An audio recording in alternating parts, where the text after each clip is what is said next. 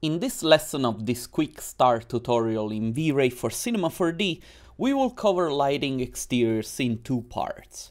If you have followed the previous lesson on how to lighting interiors, following this exercise should be really easy. You can download the scene from the link below and follow along. Let's start by setting up the correct camera view using a V-Ray physical camera from the V-Ray drop-down menu. By clicking this little white icon beside the camera, we will be instantly looking through the lens of the camera. And I will lock the camera using a protection tag from the Cinema 4D tags menu. I will move the camera to the bottom of the hierarchy to keep my file organized. Next, I will use a V-Ray Sun to light up the scene from the V-Ray drop-down menu. V-Ray will automatically assign a target to the sun in order to better control the light direction. I will move the sun and the target to the bottom of the scene to keep a clean file hierarchy. The sun and the sky in V-Ray are a system that work together. If you move the sun up and down, the sky color and the light intensity will change accordingly. I will now switch on V-Ray and the V-Ray frame buffer in the render settings and do a test render. The image looks good, but I would like the sun to be lighting more the front of the building and the shadows to be a little bit more vertical and softer.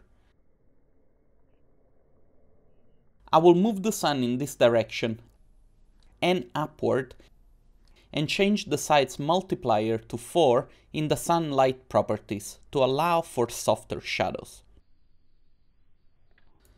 So let's test render one more time. The image is now perfectly lit.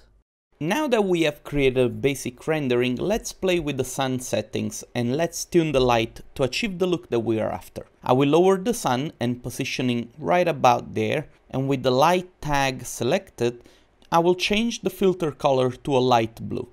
If I render this, it will help selling the idea of an early morning light.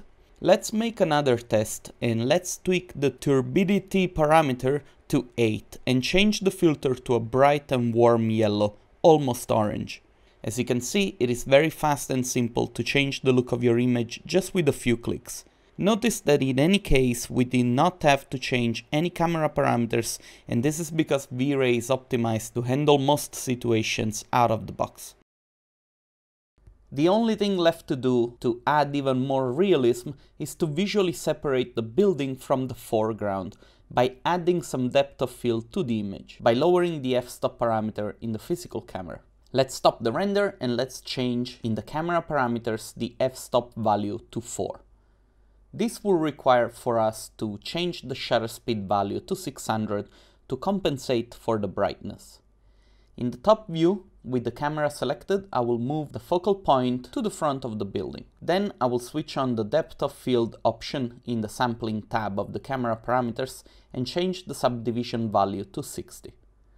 The image now looks great. Let's use the correction controls in the V-Ray frame buffer to bring back some of the overexposed details, lowering the highlight burn, and let's adjust the contrast. Let's use the curves adjustment to change the look of the image. I will then use the saturation control to dim the bright colors.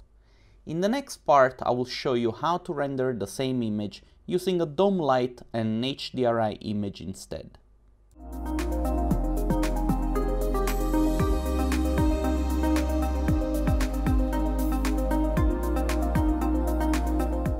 In this part of this V-Ray for Cinema 4D tutorial, we will cover how to light up an exterior day scene using an HDRI image inside of a dome light.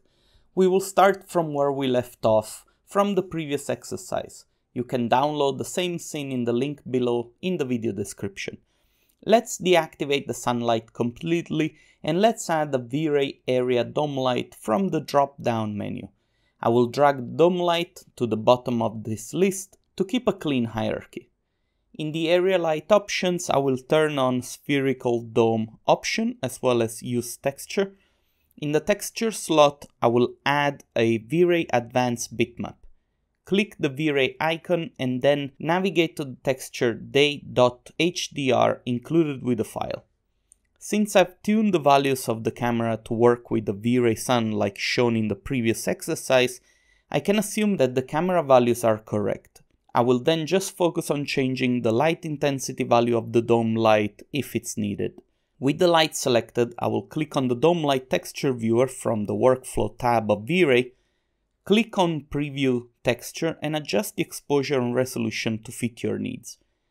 This way you will be able to see in which direction the sun is pointing. In this case I will leave the rotation of the dome as default. Now I can close the dome light texture viewer and test render. The image is very dark. I will change the intensity multiplier to 25 and render again. The advantage of using an HDRI light is that it can provide you with a rich and more realistic light information for your scene.